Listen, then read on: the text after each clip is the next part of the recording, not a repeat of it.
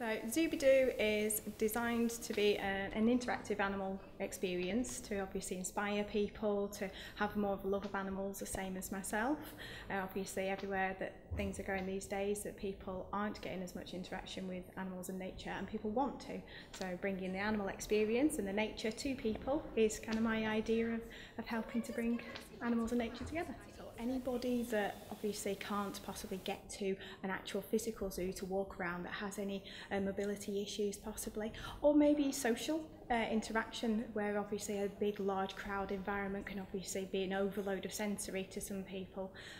If I can bring the animals into a calm, quiet environment, that then they would have access to that, and then I think that makes me realise that people do need that experience, and obviously it's something that isn't always available. Normally it's an education encounter. I bring the animals into whether it be a school or an education venue such as Rheged.